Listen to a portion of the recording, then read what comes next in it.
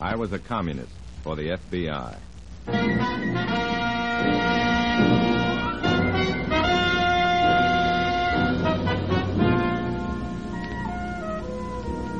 Starring Dana Andrews in an exciting tale of danger and espionage. I was a communist for the FBI.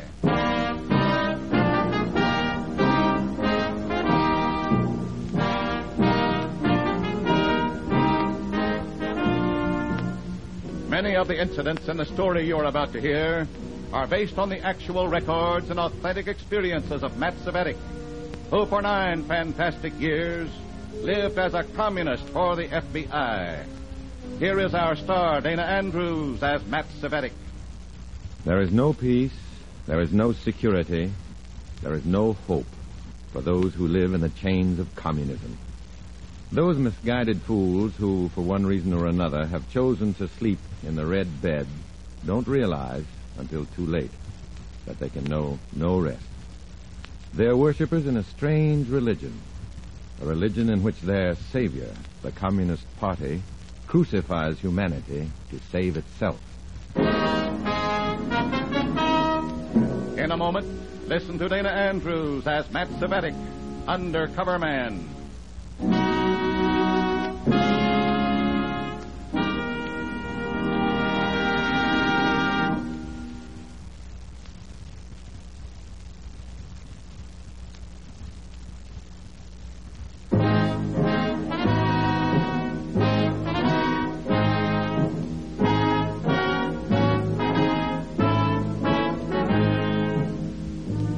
Here is Dana Andrews as Matt Cvetic, Undercover Man. This story from the confidential file is marked, Jump to the Whip.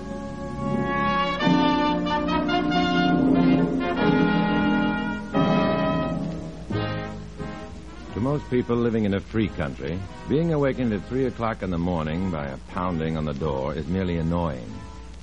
Unlike the citizens of Iron Curtain countries, you do not, as yet, live in constant fear of the MVD.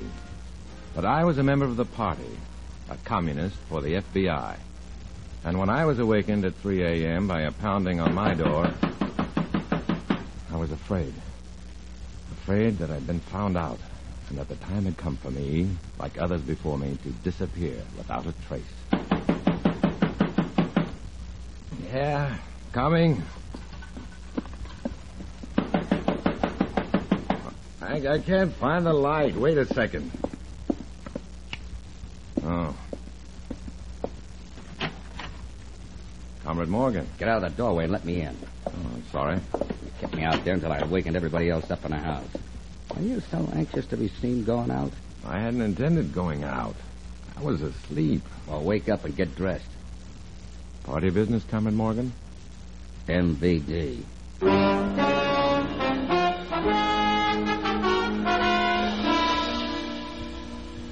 MVD at 3 o'clock in the morning. I dressed slowly, stalling for time, while I racked my brain for some means of escape. But there was none.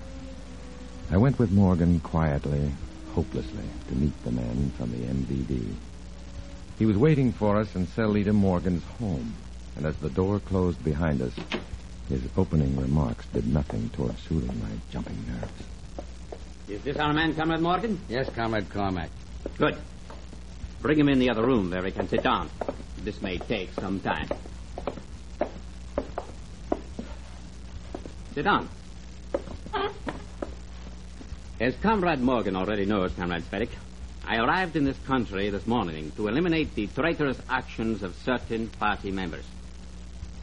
The welfare of the party is my only interest, Comrade. That makes my mission less difficult. I'm taking you to Chicago within the hour.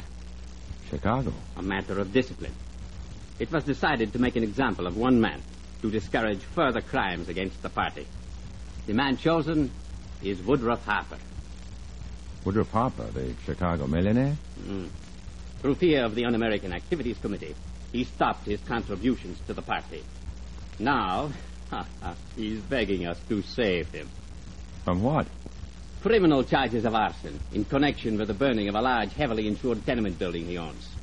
How was that arranged? The two workers who set the fire have confessed to the police that they were hired by Harper to do the job. Well, that should make an example of Harper, all right. Precisely. But I can't see how it'll help the party's treasury. The party can reward as well as punish Comrade Sperry. That is why you and I are going to Chicago. To get the workers out of the jam? To get Harper out.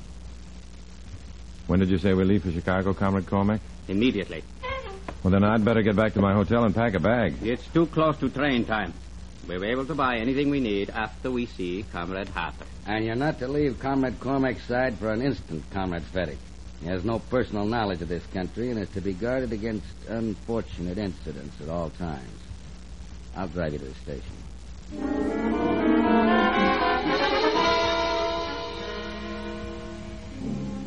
Despite Morgan's orders against leaving Cormac's side for even an instant, it was vitally necessary for me to contact the FBI before leaving for Chicago.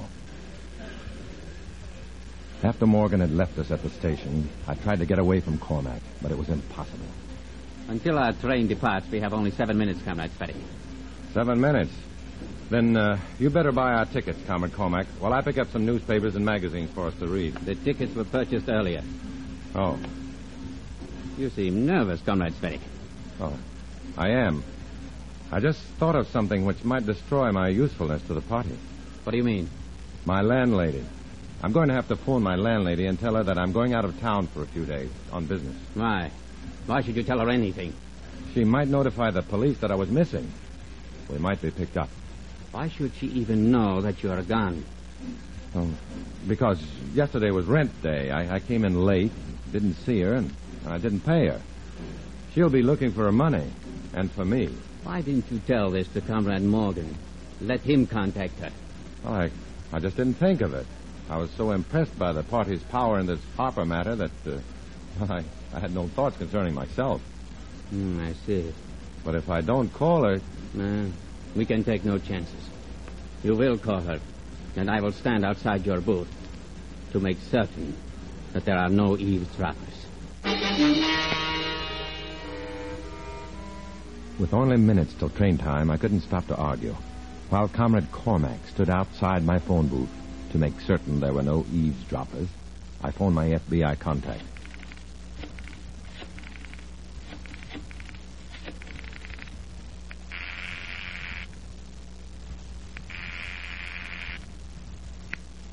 Beaker here. Oh, hello, Mrs. Carlson. This is Mr. Svettik. I get it. I missed paying my rent today, and I didn't want you worrying. I'm forced to go out of town for a few days. Very important business. Where? Oh, I'm sure I'll enjoy the change.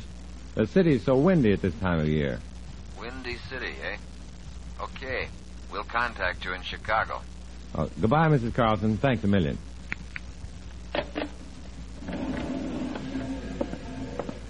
Took you long enough to say nothing. Mrs. Carlson did most of the talking. No, we'll discuss that later. Now hurry before we miss our train.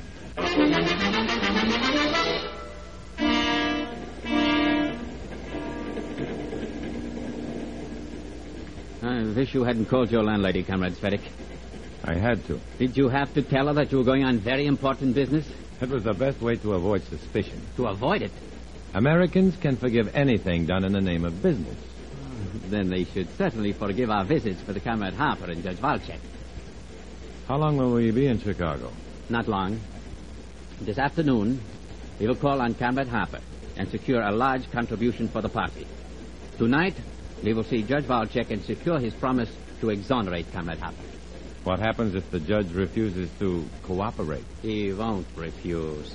He can't refuse.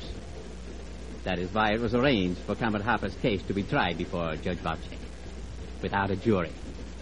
Well, where do I fit in? As Secretary of the Slav Congress, you will be able to arrange a meeting between Judge Valchek and me, without arousing the slightest suspicion. Should I mention that you have recently arrived from Czechoslovakia? By all means, and that I bring greetings to Judge Valchek from his wife. His wife is still in Czechoslovakia? Yes. She returned to settle her mother's estate. It was her presence that gave us the weapon for implementing our plan. In fact, it was her presence there that instigated the entire scheme. Someone had great foresight. Thank you, comrade. The hierarchy agrees with you. That is why I was permitted to make this trip. Congratulations. After I have successfully completed my mission of disciplining Comrade Harper and shattering the American workers' stupid faith in their judicial system, I will return to Czechoslovakia and join the hierarchy. What if you fail, Comrade Cormac? I will not fail, Comrade Svetik. I will die first, and others will die with me. Is Judge Walczek a party member? He is a reactionary of the worst sort. Well, yet you think he will cooperate in exonerating Comrade Harper? I know he will cooperate, comrade. For a moment, hearing Cormac's statement and ghoulish chuckle, I almost forgot that I was an undercover man. I wanted to take his fat, greasy throat in my hands and choke the life out of him. And he seemed to sense my attitude. By the time our train reached Chicago, he was surly and uncommunicative, and suspicious of every move I made. You walk ahead of me, Comrade Svetik. Slowly, so that we do not lose contact. You're the boss. I'm glad you understand that. Meaning what? It might be unpleasant if you were to forget. I never forget, comrade. My mind was filled with deep, dark thoughts as I walked the length of the noisy train shed, followed by Comrade Cormac. In fact, I was so preoccupied I almost missed the message when a man jostled against me and said, "Take a cab to the Colfax Hotel on North Dearborn Street. The hotel manager will contact you when you're alone." The man and the message threw me off stride, and I must have hesitated for just a second because Cormac noticed the incident. What did that man say to you, Comrade Svetik? What man? The man who just bumped against you. Oh, I don't know, some sort of apology, I guess. Well, don't let it happen again. I can't keep people from apologizing for their clumsiness. You can avoid their clumsiness. Well, I was thinking of something else. And apparently you can think of only one thing at a time. Where do we get a cab? Downstairs. Lead the way. That's what I'm doing. Just follow me. We'll stop at the Colfax Hotel. We'll not. I'll direct the driver after we enter the cab. Reservations have been made by the MVD.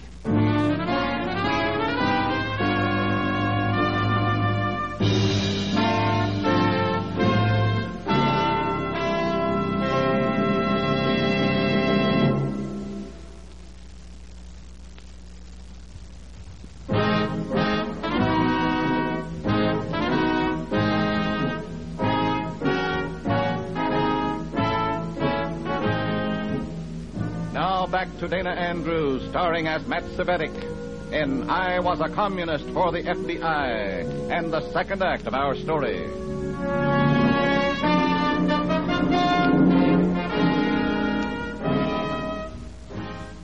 When we got into a cab outside Chicago's LaSalle Street station, and Cormac, the Czechoslovakian MVD man, ordered the driver to take us to the Montfort Hotel on West Roosevelt Road, I knew I'd lost my contact with the FBI.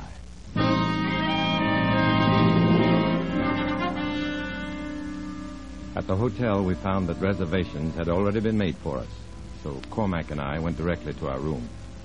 After a few hours' rest, we went to see backsliding comrade Woodruff Harper in his loop office. Oh, go right in, Mr. Cvetic. Mr. Harper has been expecting you, gentlemen. Thank you. Come in. Close the door behind you. Won't you sit down?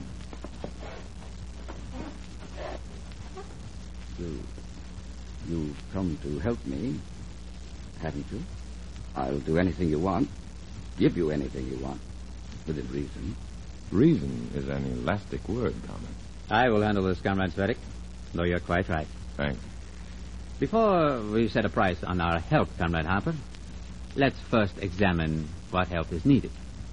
You are charged with... The charges were framed against me, and you know it. The party exercises discipline in varying ways, Comrade Harper. Discipline? Watch yourself, Comrade. I'm sorry. You are charged with hiring 2 men to burn a heavily insured tenement building you own. You know I didn't. How large a contribution would you make to the party in exchange for complete exoneration? Any amount, of course.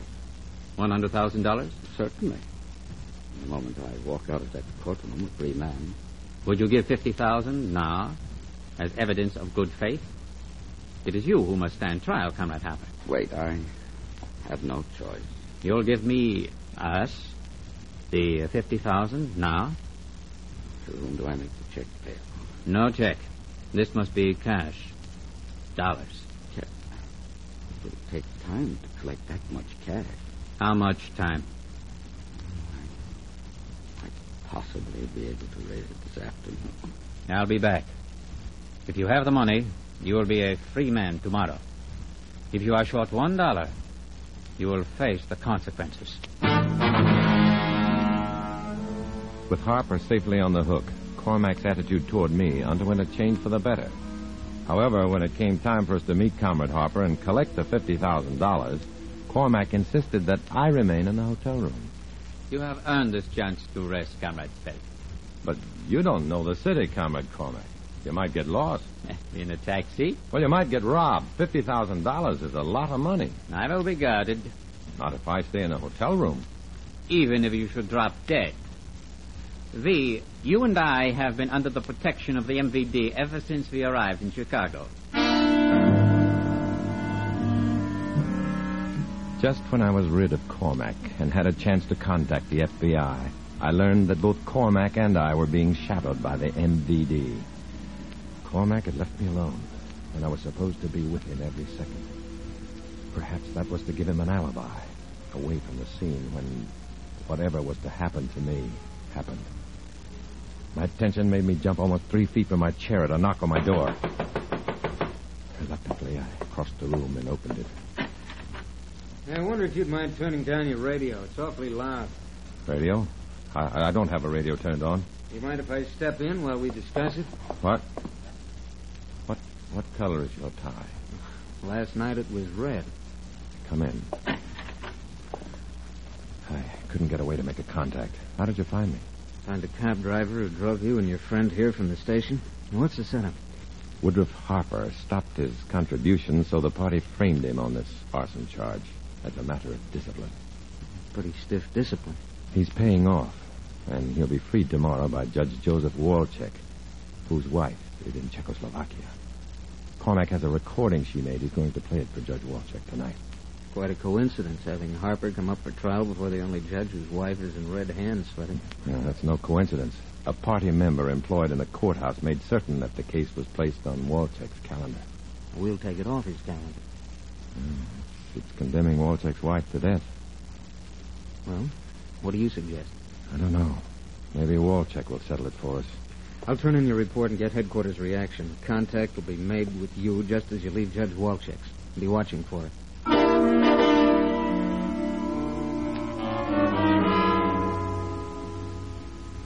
For an hour after the FBI agent left, I was alone in a hotel room. But much of my nervousness was gone now. Then Cormac returned, and I was freed from my vacuum. Cormac was unhappy because he said Harper had been able to raise only $40,000 cash. However, sadist that he was, he brightened considerably when it became time for us to see Judge Walczek. And when the judge ushered us into his study, Cormac was exerting himself to be charming. You have a lovely home, Judge Walczek. Thank you, Mr. Cormac. It misses my wife's touch. She is a charming woman. Did you see her often in Prague, Mr. Cormac? Just before I left, I saw her almost every day. Did she say when she was coming home, Mr. Cormac? Just as soon as possible. Did she send nothing more definite? No more personal word than that? Indeed, she did, Judge Walczek. That is why I brought this portable record player. She made a recording she wanted me to play for you, if I may. Please do, Mr. Cormac. Please do. The record is on the turntable. She was so happy to make this record. Listen carefully. This is Mary, Joseph. Your Mary, who loves you so much and wants so to be with you again. That's my Mary, all right. It's been so long since you held me in your arms, Joseph. So long since you kissed me goodnight. Too long, Mary, much too long. It has been thrilling talking to you, even on a phonograph record, Joseph. Please do anything you can to cooperate with the person who plays this record for you. Play it again, Mr. Cormac. Please, play it again. Presently, Judge Walczek.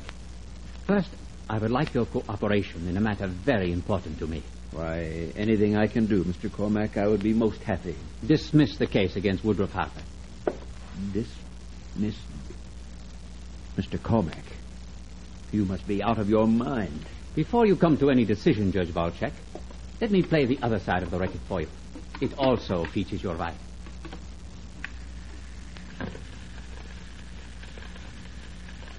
Joseph, it's a month since I asked you to cooperate. Please don't refuse, Joseph. Please don't refuse, Joseph. I can't stand much more of this, Joseph. If you don't agree to cooperate, I'm afraid I'll never see you again. I ought to kill you. Kill you both. Don't do anything you'll be sorry for, Judge Walczek. What would you suggest, Mr. Svetic? That you do as your wife suggests. Cooperate. Cooperate? With communists, murderers, blackmailers? If you ever want to see your wife again, Judge Walczek, you will cooperate. I can't. You have no choice. I'll be in your courtroom tomorrow morning, listening for your verdict. As we walked out of Judge Walczek's house, Cormac laughed. What's so funny? Oh, that sentimental fool Walczek. Tomorrow he'll kill the charges against Comrade Harper just to save his wife. Is that so funny, Comrade Cormac? It is to me. I watched his wife die just after I had persuaded her to make those recordings. This has been a very rewarding mission. A very rewarding mission. The phrase didn't make sense until I suddenly remembered Cormac's yarn about Harper's giving him only $40,000 instead of $50,000. $10,000 would make this a very rewarding mission.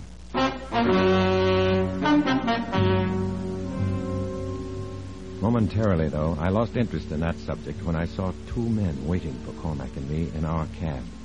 Only the FBI and the communist MVD knew that we had gone to Judge Walczek's, and I knew these men were not from the FBI. I decided to do what I could to square things for Judge Walczek's wife. I took a wild guess and silently prayed it would come off.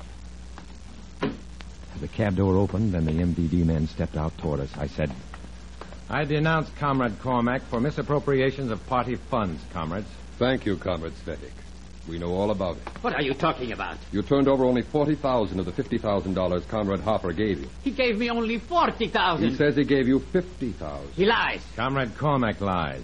I'm making charges against him in my report. In fact, just now he was gloating over the rewards of this mission. He's lying, comrades, lying. We believe him, Cormac, because we know that Comrade Harper gave you $50,000.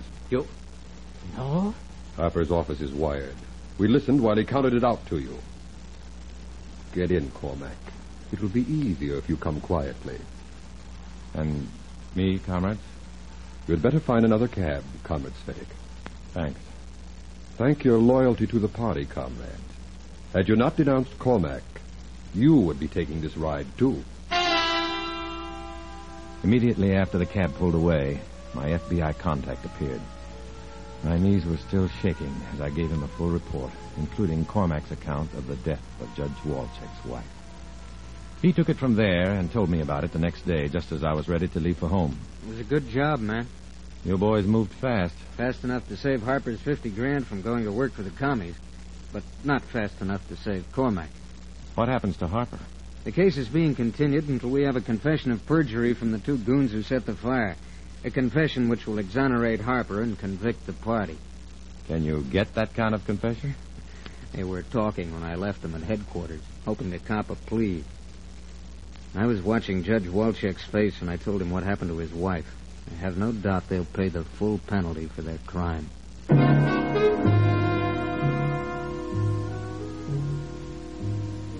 As I walked toward my train, my mind was preoccupied with thoughts of the complete ruthlessness and the utter disregard of all human values, which were the qualities that attracted official attention to Comrade Cormac. Exerted in the interests of the party, those qualities can lead to a place in the hierarchy.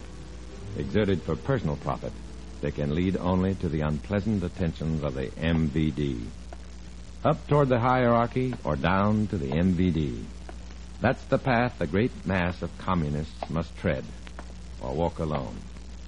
As a communist for the FBI, I chose to walk alone.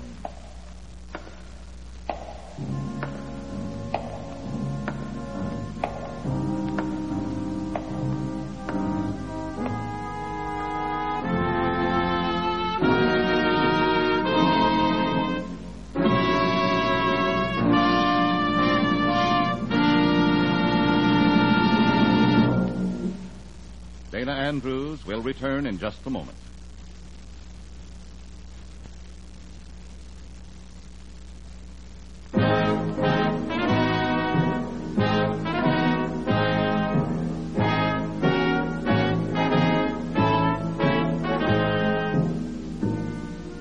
This is Dana Andrews.